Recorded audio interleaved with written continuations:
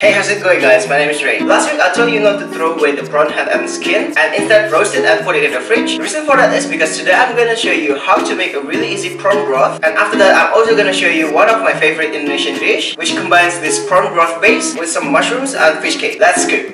Start by roughly chopping some celery, carrot and garlic.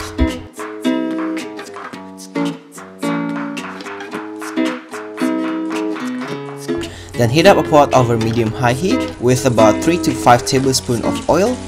Then saute all the vegetables until soft and aromatic. After sauteing the vegetable for 2 to 3 minutes, add in the roasted prawn head and skins. I have roughly about 20 prawn head and skin here. Saute the mix for another 3 minutes and season it with 1 tablespoon of salt, half tablespoon of white pepper, and 1 tablespoon of sugar. If you're just making a prawn stock base for other dishes, you can just skip the seasoning part. Add in about 4 liters of water, bring it up to the boil, and skim the foam off from the top of the pot. Lower down the heat to the lowest setting and let it simmer for 10 to 15 minutes. And believe it or not, that's our prawn stock base done. For the fish cakes, start by dicing some Spanish mackerel fillets. Season it with 1 tablespoon of salt, half tablespoon of white pepper, and 1 tablespoon of sugar. Add in about 900 ml of ice water in small additions and blitz the mixture until smooth while adding the ice water little by little.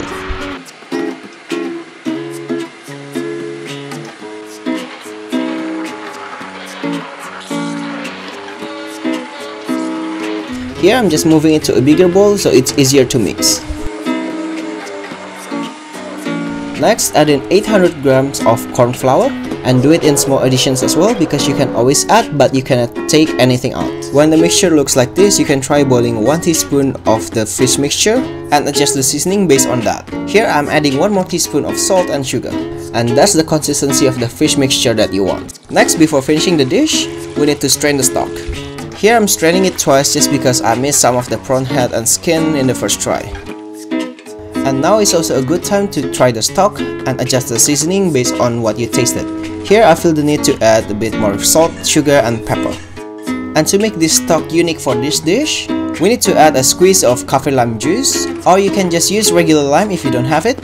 And we'll also need some chopped spring onions and celery leaves.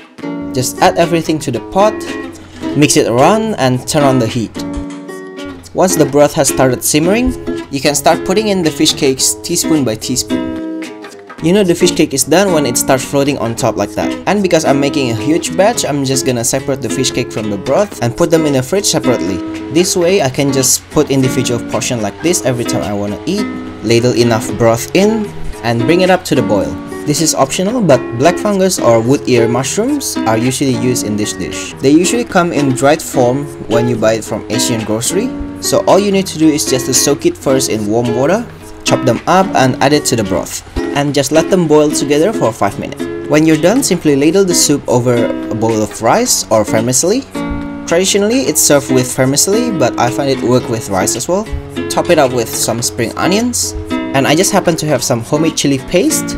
Totally optional, recipe gonna be in the description box and next week's video, so stay tuned for that if you would like to know how to make it. And finally, just top it with some fried shallots. And there you have it guys, my Indonesian style prawn broth with fish cakes. I hope you enjoyed that simple recipe, and if you do, please subscribe and follow me on Instagram and Twitter. And here are links to my previous videos, so check it out guys. Links and measurements gonna be in the description box below. Leave a comment below, let me know what you wanna see me cook next week. See you next time guys, bye!